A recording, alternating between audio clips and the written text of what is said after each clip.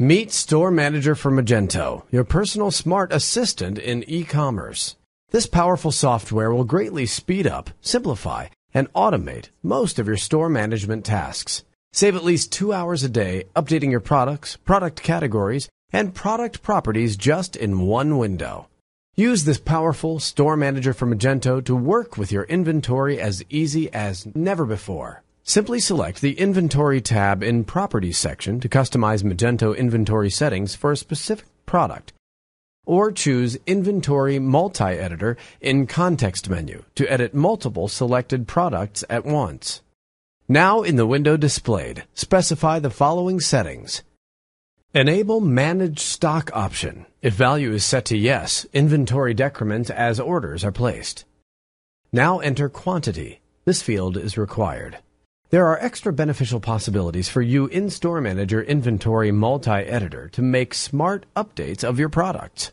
Press Expression button to use Expression field for modifying your product's settings in the most effective, special way for you. To create an expression, use SQL statements from Autocomplete window or type them yourself.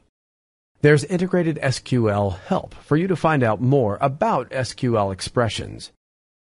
You can use either Context tab for description and examples, or Index tab, entering keywords, or also follow the link provided.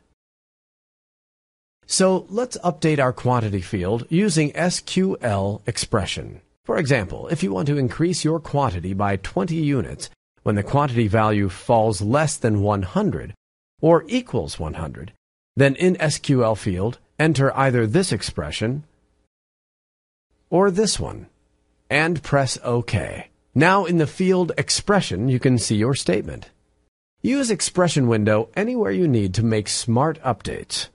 Now let's see what updates you can do in the rest of the fields. Specify minimum quantity for item status to be in stock, or click the Use Config Settings checkbox to use the value you input in the inventory system configuration. Clicking the checkbox will deactivate the text field, and it will not be editable.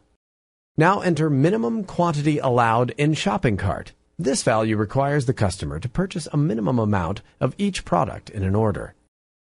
Put maximum quantity allowed in shopping cart. This value limits the amount of each product the customer is allowed to purchase in a single order.